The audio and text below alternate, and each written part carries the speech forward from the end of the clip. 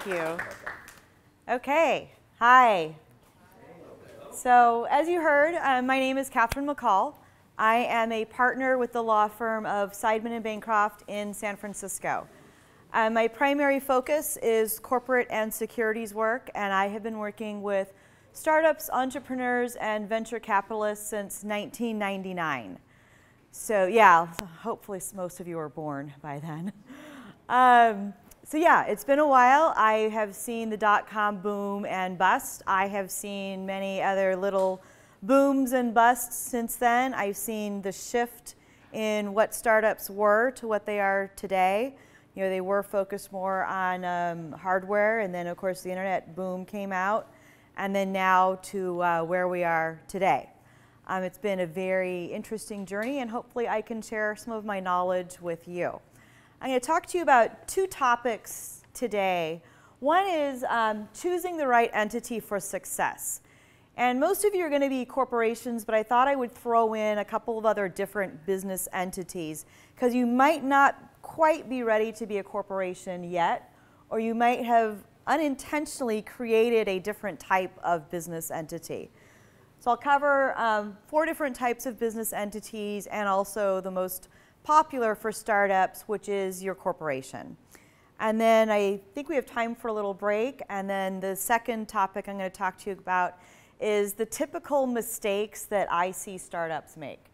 I've been doing this since 1999, which is what, 17 years now, and I see these mistakes over and over, and I even see them from very, very seasoned CEOs. I mean, I've got guys coming into me, serial entrepreneurs, we're working on their 4th company, and they'll make one of these mistakes. I'm like, really, guys? Like, how long have you been working with me? What is going on?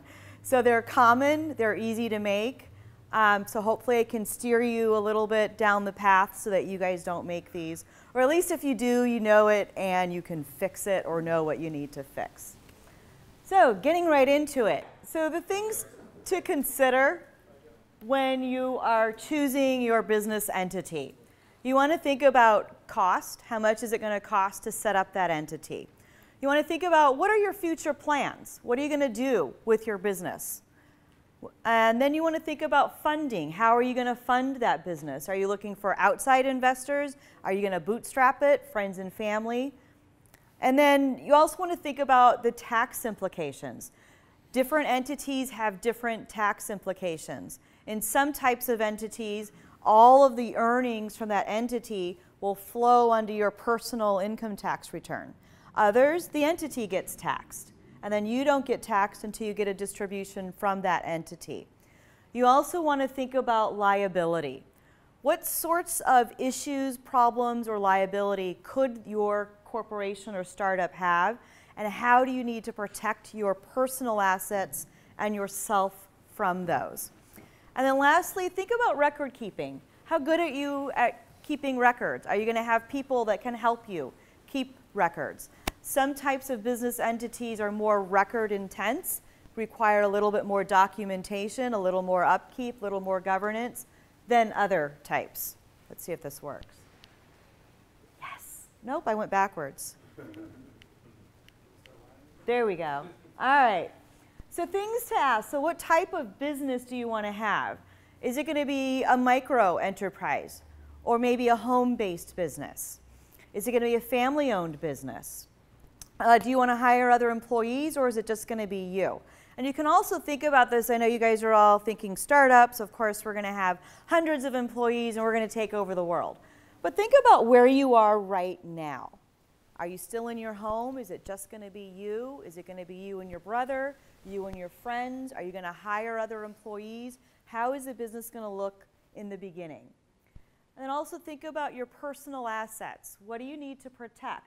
What's your personal risk level? If something goes wrong with that business, do you want to be personally protected? Do you want to make sure that nobody can come after your personal assets if something goes wrong with the business? Or are you a little more, you know what, it'll be okay, and I trust that everything's going to work out? Can you get insurance to protect yourself against any problems?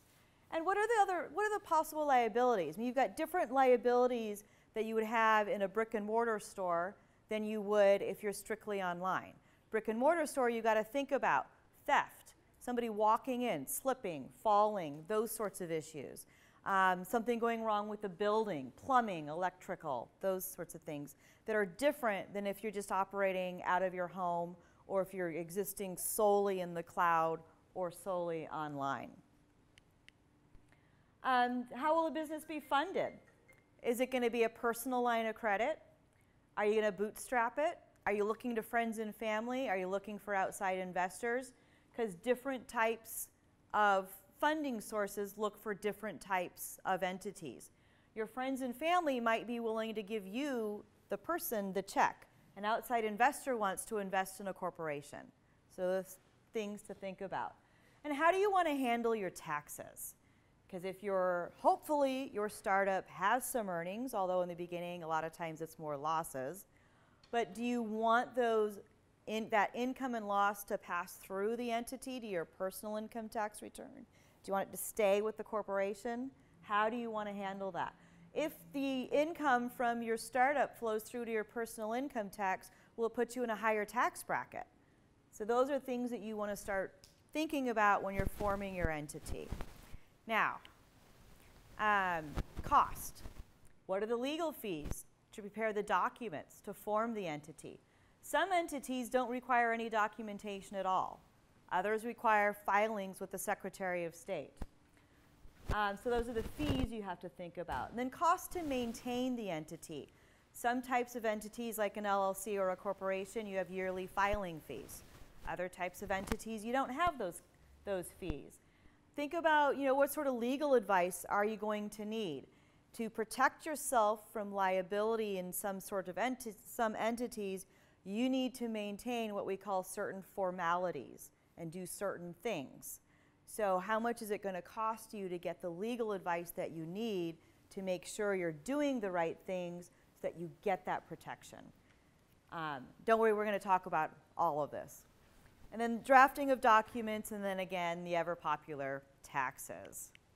And then what are your future plans for this entity? Are you going to take on more partners, more investors? Are you going to take on employees? Do you want to maintain control of that entity? Or are you going to take on outside investors where you're going to lose a little bit of control in exchange for getting the money that would help your business grow faster? What are your expansion plans? Are you always going to be operating out of the garage? Are you going to hire employees? Or are you going to take over the world? What are your future plans? Think about it. Map it out. I saw somebody smile. Take over the world? Yeah.